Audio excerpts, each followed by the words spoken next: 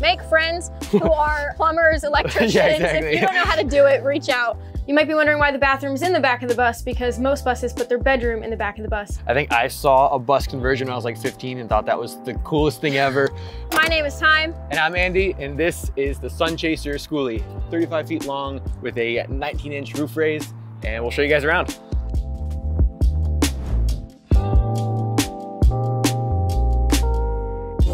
So welcome into the kitchen. This is one of my favorite spaces that we designed. So first off, we've got a full-size fridge, the matching gallons fridge with the microwave. And we actually went with a propane stove and oven. This is one of the two things that uses propane in the bus, but we chose this over an induction burner or like a Coleman propane or something like that because we cook a lot of meals in here, and I love to cook. I love to have all the heat, decent sized oven.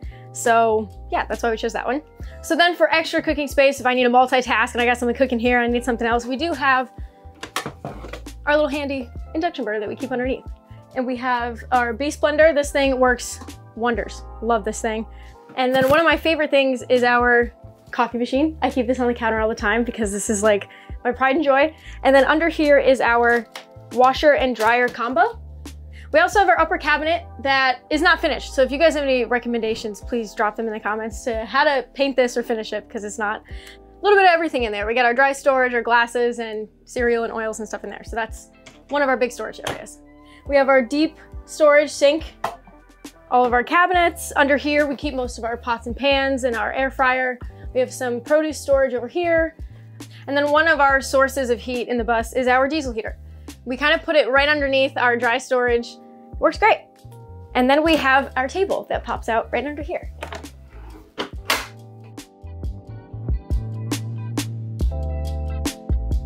This is kind of the entryway desk space. This right here, our little captain's chair. Something that's unique about this is it actually folds up. So if we take this, we can pop it down and then the whole thing just kind of packs away. And that allows a lot more room in here. I don't know if you're having more guests in or whatever.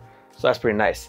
As you can see here, we don't have a couch or really anywhere to sit. We're still on the look for a couch that goes here. One day we'll find it, one day we'll find the perfect one. But this little thing that you might see in the ground here, wondering what that is, that's actually just a little fan, but it works really nicely for the hot days. You plug that thing in, it's a floor fan, so it just keeps circulation going. Moving over here, this is also where I spend a bunch of my time. This is editing desk. We have a weekly vlog that we do on our YouTube channel, and then we also run our media company out of here. So we create videos for clients. A lot of movie making happens here. We have our Starlink router here on the desk as well. Above my head here is our Pioneer mini split. This is a 9,000 BTU.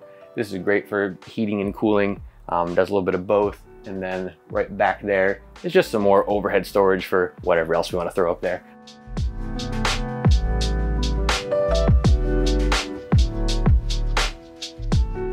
So we're both from upstate New York, Saratoga, Albany area. And I guess the reason we got into bus life is I think I saw a bus conversion when I was like 15 and thought that was the coolest thing ever. I knew I wanted a space, but then I think I was like 18 or 19 at the time. And I was like, I'm not gonna buy a house in New York. And we didn't know if we wanted to necessarily stay in New York. So I was like, all right, how can we have a space of our own, but then maybe also like be able to travel, get outside of New York, explore a little bit more. I'm like, what if we took a house and just put it on wheels? And I loved interior design. And he was like, hey, what do you think about like doing a house with, like on a bus? And I was like, dude, I'm totally up for that challenge. I want to do the whole thing. I want to decorate the inside. And so, yeah. One of the things that was really important to us though was the roof raise. We knew we wanted that. Yeah. So we were able to find a bus that already had one. I think the bus itself, we spent about, I think it was 5,000 on the bus. And then I think we put about 20,000 in conversions into it. So I actually don't even have that rough number, but I think it's a little bit right under 30,000.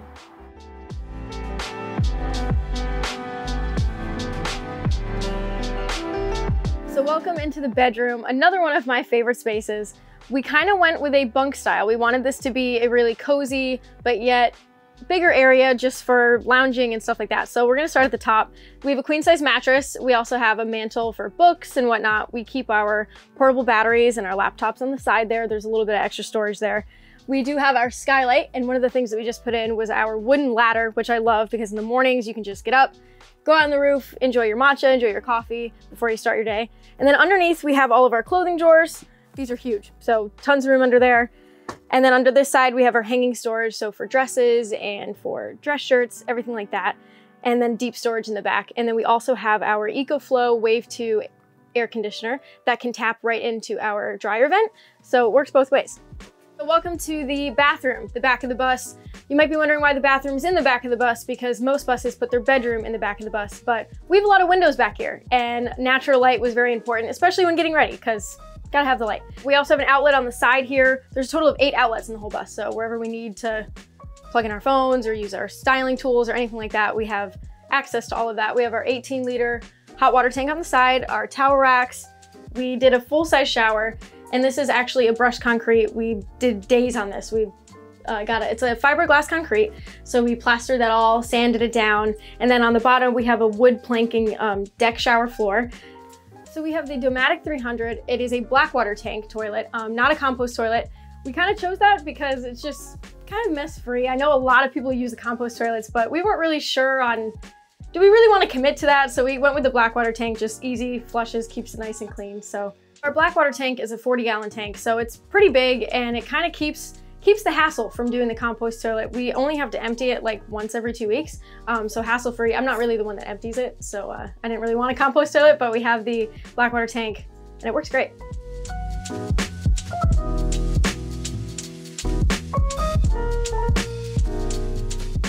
So I would say with going into bus life, definitely be flexible. Know that things are gonna break, that when you travel, your water pump might stop working halfway through your trip and your table might fall or something might break, but know that it's your bus, it's your project, you can fix it, you can change it.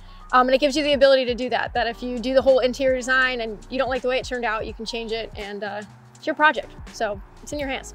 Make friends who are plumbers, electricians. Yeah, exactly. If you don't know how to do it, reach out. Luckily, we had a smaller team that kind of helped us with those little things, but make friends. I think one of the pros for us is, being able to definitely save some money, the money that we make. We don't have to pay rent anywhere. People ask, well, then, gas is so expensive nowadays. And that can kind of weigh out depending on how much traveling you're doing. You can almost pay the equivalent in gas to rent, but still, with the opportunities that it brings, I think that levels out so much more. There's more pros than cons, so I'll say that.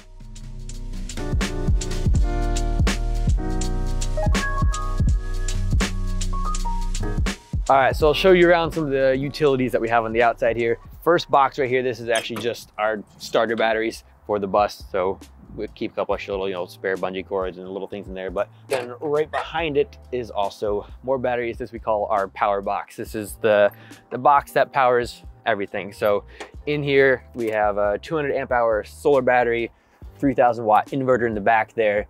One day we want to build this setup more. We actually have one solar panel up there right now, and then this thing. On a sunny day, it'll last you about the whole day, running the basics off of it. But if you're trying to do anything heavy loading, like you can't run the AC or the washer and dryer off that'll drain it immediately. But we also have these right here, which are actual portable power stations. So these things are great because we can bring these around. So if we're running low on solar, we can even just bring these right inside. So these are pretty handy to have. Right now we actually have the whole bus plugged into the Power Republic. That still has 6.4 hours left to it. So we got plenty of charge there. So next up behind our power box is our propane tanks. We have two 20-gallon propane tanks. Those are really easy because you can swap them out really at any gas station, any grocery store. Most places have a swap like that. And then right next to that is the outside unit of the Pioneer mini split. Right over here, this is also another power situation that when we don't have electric, we don't have batteries, this is our 5,000 watt generator. And this thing we can plug in, power on at any point, and it keeps everything running. This is enough to power a whole house, so for the bus, it's plenty. Over here on the other side of me, this is our freshwater tank. That's about a 50-gallon freshwater tank. In the middle of the bus is our black water tank, and then over there on the other side, right under the shower, is the gray water tank.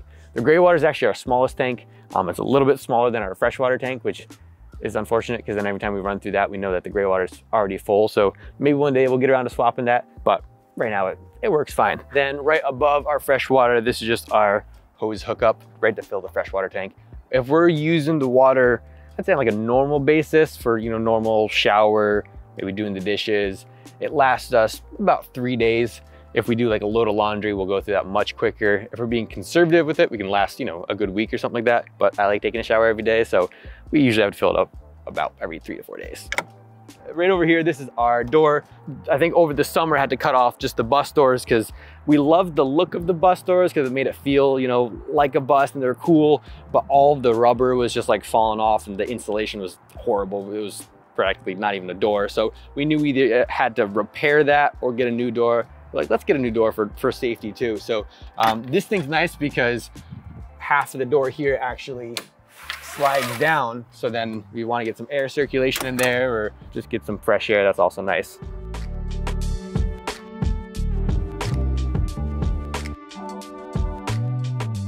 And for us, this is our expense, but it's also the way we make money too.